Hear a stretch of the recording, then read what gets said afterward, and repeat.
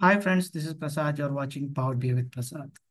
As a couple of subscribers asking to create videos on error bars, I just want to start a series of videos on error bars.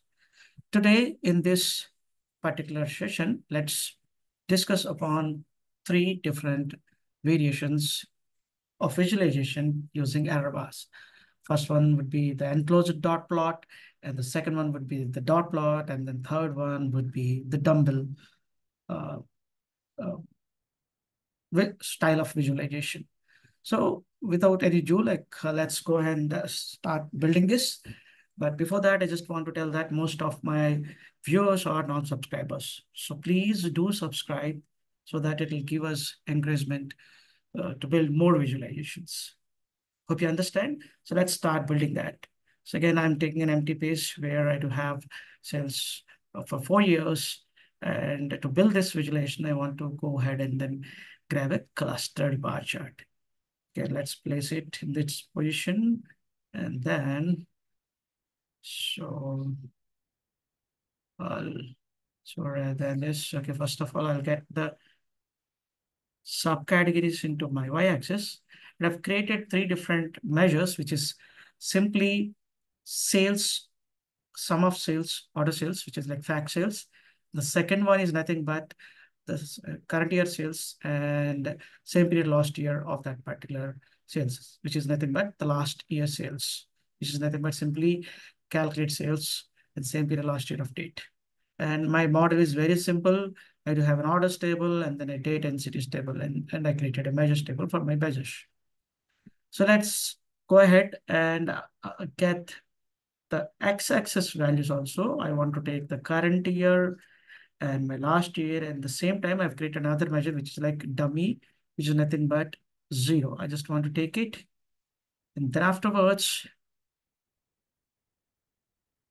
we need to modify as per our requirement. The first thing is I want to go ahead and modify the values, maybe like 528, and let's place it in the right position.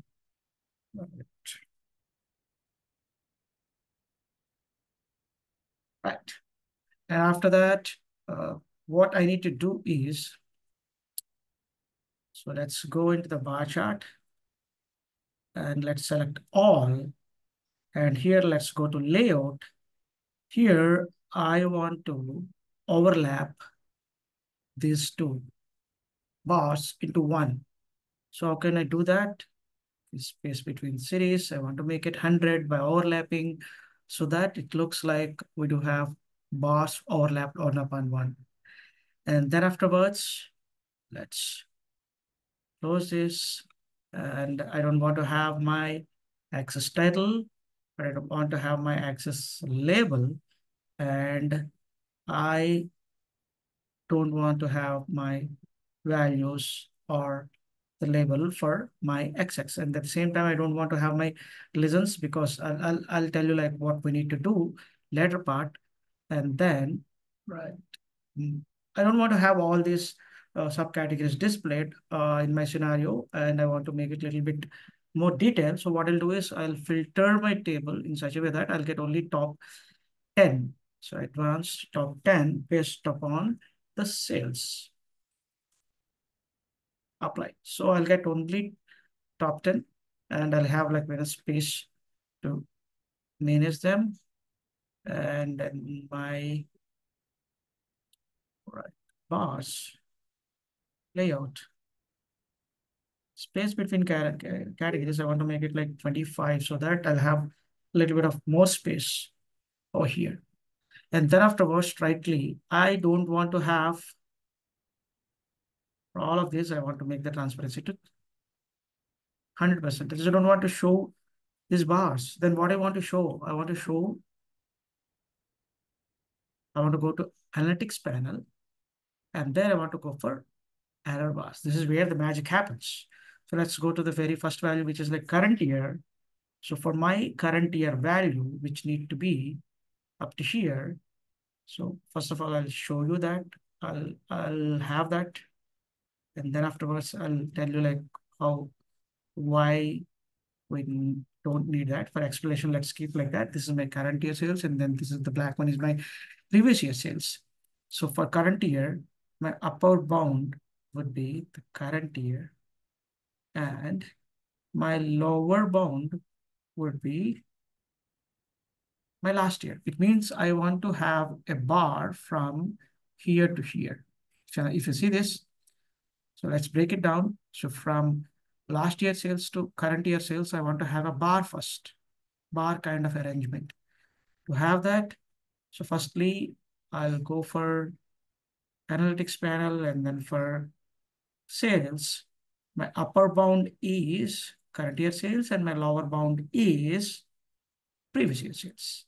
So that is what I've done, and it need to be absolute. And I want to have my error bar enabled. So again, if you see, first of all, I've been enabled error bars. And after that, if you see, I have bar and markers also available. Again, I don't want to have any tooltip for this, but I want to have labels, which will tells me this is the current year sales and the previous year sales. I understand this is not visible, but again, I don't, anyhow, like we'll not have this bars. So at that time, like we'll be able to see the values pretty good. So at this point, right, okay, how we want to have this bar.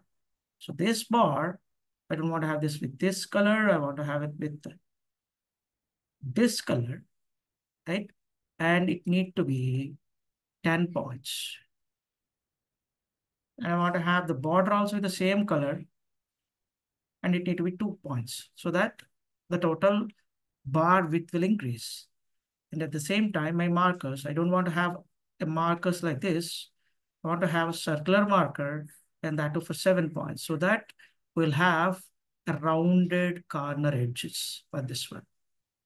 So hope right now if you got some idea like from how we created this bar, and to make it more easy to understand, what I'll do is I'll go ahead into this bars directly, and for all the bars, we'll make it transparency to 0. So it means like we are not showing the bars, we are only showing or working with error bars here.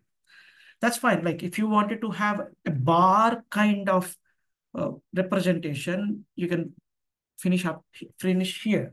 But at the same time, I want to make it like more feel good kind of things and more insightful. So what I'll do is like I'll go ahead and then make something look more better. So what I'll do is like my upper bound would be not current year. Okay, I'll take last year.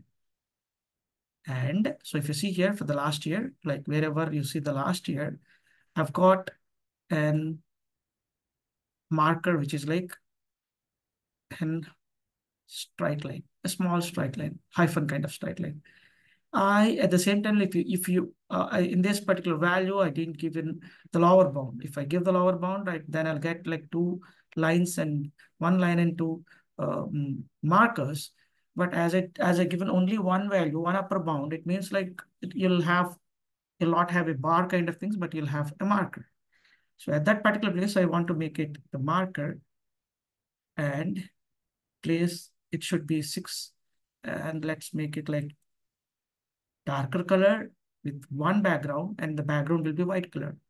To make it this one also dark color, that you'll see like bigger, but I want to make it highlight kind of feel. So for that, I'll give a border color for this, which will give a small border here. And I don't want to have any tooltips for this, even like I don't want to have any bars for this. But when you switch off the bars, surprisingly, you'll not have the markers also. But no issues, like this will work for us. And the next part is like, we'll go for the dummy one. This one also I want to enable what we call it as error bars. And I want to have upper bound as the current year. But the bar has started from 0. If you see the bar, the dummy value is 0. It means it starts from 0 to like the current year sales.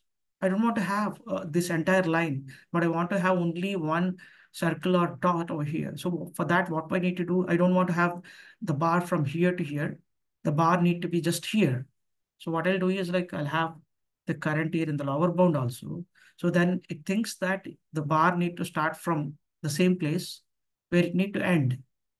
So at this particular point, I want to make it orange color. And anyhow, like I don't want to show the bar, that's fine. And the bar is like starts from there and then ends up at the same place. So we'll not get any bar. But I need to have a marker, which is like 6 points. And if you see, we got the dots. This is what we call it as enclosed bar, right? Sure. Whatever, we try. But okay, at the same time, we can convert this into another one, not just this one, right? Not just that enclosed bar plot, okay? Enclosed bar and dot plot. So I just want to convert it into dot plot. So how we can do that? Just go here, okay, into analytics, simply for my axis, like current year, we do have a bigger bar, like which is like this much width. So what I want to do is, firstly, whatever the bar that we do have, I want to mix it with my background, simply. And if you want, you can increase the size of, as we don't have the background, okay, as we don't have, so for your information, right, okay, I'll keep it black first, okay, and then I don't have any, so I'll make it here, right, okay. I don't have any bars. I don't want any bars, so that at that time I don't want to have any border for this particular dot also. So I'll make the dot also the same color so that it will increase.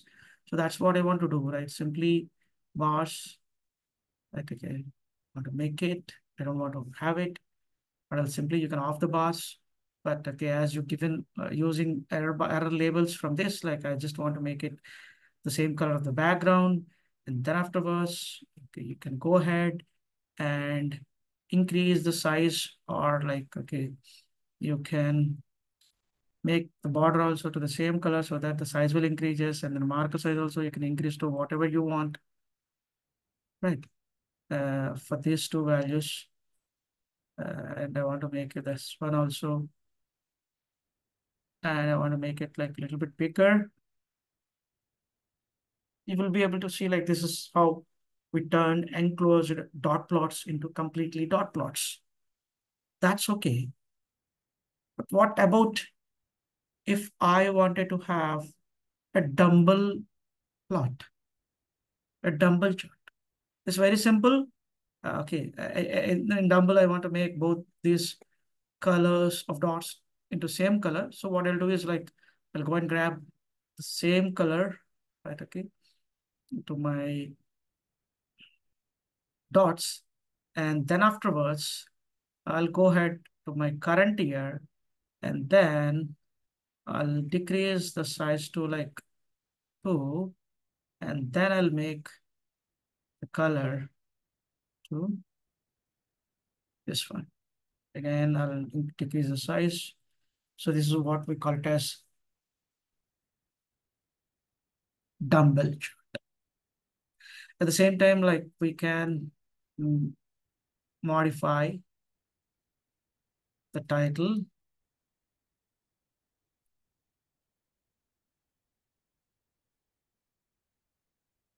Dumbbell chart or whatever it might be, right? Or else like you can make it enclosed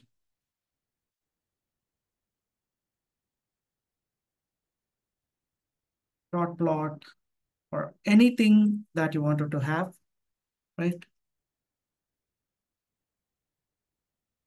So again, the title can be, right? Okay, so anything, right? I'll make it like error bar version 1.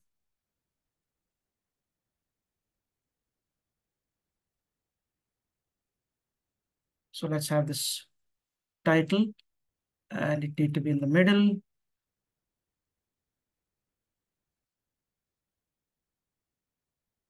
And then again, I'll go for the spacing. I want to have 10, a little bit more space over here so that I want to have, right, so a simple, go ahead, some FX, visual border, and then it need to be like 10 points. Okay, and then afterwards, I wanted to have, I already have an text box, enable that one. And then I'll get this, the bottom, so that you will be able to see the values, or you will be able to see like whatever that the colors are, and then you can modify that. But here, if you wanted to have the colors differently, you can make it same color, and then the text also you can. This dot is nothing but an image in text format. You can copy any from any of the websites, and then you can color it as you need it, like based upon the current value. What is the current value? Like how you want to color it, the same color that you can have it here also, right? As this is the dumbbell chart, I want to have both them into the same color. If I want to make it into another version, then I will go and have the same color of this particular icon written over here as the current year value. Simply, if we are using two different colors for the dots, you can use the same color, which is like current year one, which will represents as the values that are showing over here. I think you understand how to build the first few versions of error bars. I'll come up with a lot of versions and I'll create a playlist. Don't forget to like and share if you like this, which will gives us a lot of energy to build a lot more visuals for you. So if you're not yet subscribed, please don't forget to subscribe and don't forget to share this to other people. I'll come with another video. Until then, have a great day.